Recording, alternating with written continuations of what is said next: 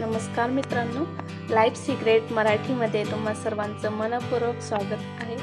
आज आपण दालचिनीचे काही आरोग्यविषयी फायदे जाणून घेणार आहोत। पण त्याआधी जर तुम्ही आमच्या चॅनलवर नवीन असाल आणि आमच्या चॅनलला सबस्क्राइब केले नसेल तर सबस्क्राइब करा, शेअर करा आणि लाईक करायला विसरू नका आणि शेजारी दिलेल्या बेल आयकॉनवर जरूर क्लिक करा, जेणेकरून आमचे नवीन व्हिडिओ तुम्हाला सर्वात आधी मिळत राहतील।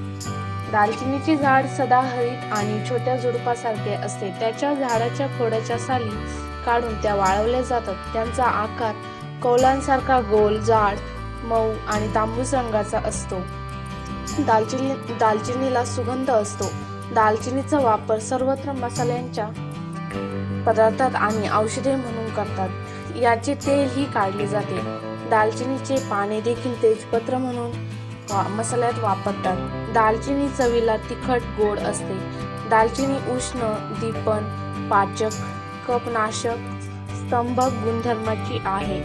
मनाची अस्वस्थता कमी करते, यकृताचे कार्य सुधारते, स्मरणशक्ती वाढवते, अपचन, पोटदुखी आणि अजीर्ण कमी होण्यासाठी दालचिनी, सुंठ, जिरे आणि वेलदोडे समप्रमाणात घेऊन बारीक करून गरम पाण्यासोबत घ्यावे। दालचिनी, मिरीपूड आणि मध हे मिश्रण जेवणानंतर घेतल्यास पोट फुगत नाही। दालचिनी घेतल्याने मळमळ, उलटी आणि जुलाब थांबतात। चिमूटभर दालचिनी पूड पाण्यात उकळून त्यात चिमूटभर मिरीपूड आणि मध टाकून घेतले असता जुनाट, सर्दी आणि सुजलेला घसा, मलेरिया कमी होतो। अंगावरून जाणे, गर्भाशयाचे विकार आणि गनोरिया या सर्वांवर दालचिनी उपयुक्त आहे। प्रसूतीनंतर महिनाभर दालचिनीचा तुकडा चघळल्याने लवकर गर्भधारणा होत नाही। दालचिनीमुळे स्तनातील दूध वाढते।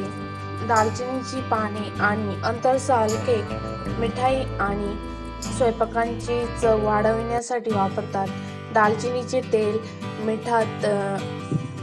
मिठाईमध्ये, द्रव्यात आणि पेयात वापरतात। चेहऱ्यावरील मुरुमे जाण्यासाठी दालचिनीचे चूर्ण लिंबाच्या रसात मिसळून लावावे।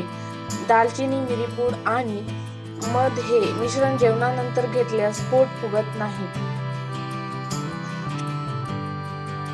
जर तुम्हाला आमचा व्हिडिओ आवडला असेल तर चॅनेलला जरूर सबस्क्राइब करा, शेअर करा आणि लाईक करा।